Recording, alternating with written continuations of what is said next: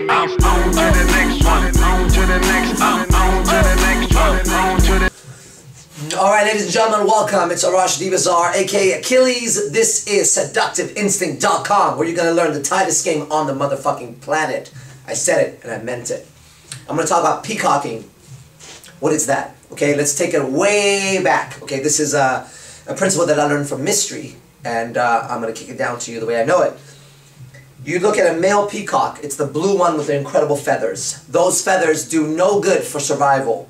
It can't run away from predators, it can't fly with it. In fact, it makes it a huge target having those feathers. The only reason for the feathers is to attract the female.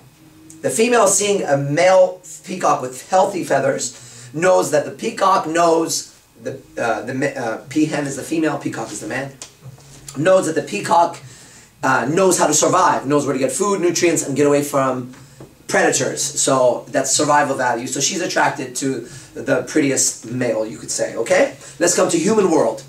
In our world, peacocking is me. I'm peacocking. My tattoos are peacocks. Okay, you don't have to get tatted.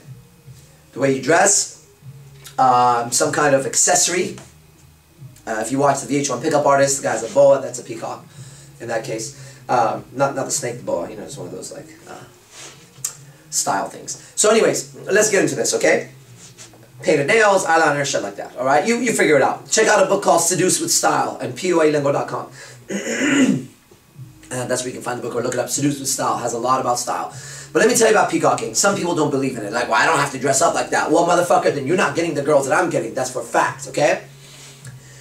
When you peacock, you walk in and you're definitely different than everybody else.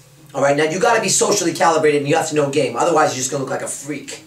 You know what I mean? So, knowing game and peacocking is very powerful. In fact, peacocking is part of game. If someone says, I know game and I can teach it, but I don't believe in peacocking, then you don't know game, okay? So go back and study, alright? So, let's go over this. The fact that you're peacocking puts you in danger with other guys. Other guys will maybe harass you, make fun of you if you have nail polish, eyeliner, and shit like that, or if you dress in like, you know, some outlandish outfit. That's a survival value. That means you can hold off the guys when you're into a club environment or a bar or a party or whatever the fuck it is, right? The fact that you have the confidence to peacock says a lot about you. And you can walk and still be socially calibrated and smile and talk to chicks and be socially aligned with high value guys. And peacocking will attract attention. You need to have something on your body that she can comment on also, okay? So a piercing, a ring, a bracelet, or necklace, whatever the fuck it is, right? So should she want to open you and talk to you, she can comment on it. If she does, you can assume attraction on that, okay? So let's see if there's anything else I want to say about this. Yes, so think about it like this, okay?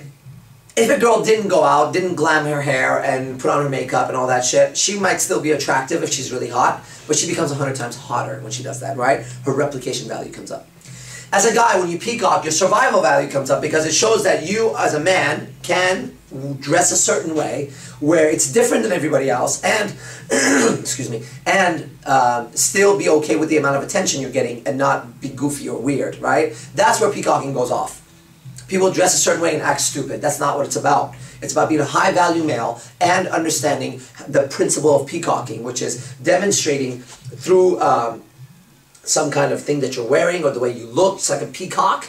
You're showing your colors, your beautiful feathers, and you're walking in there saying, look at me, and predators can't get me, and look at how healthy I am, and look at how connected I am, and I still survive looking like this. That's peacocking. If you've never tried it, try it. If you're scared, good. You should be, okay? It's not an easy thing, but I don't think games should be easy.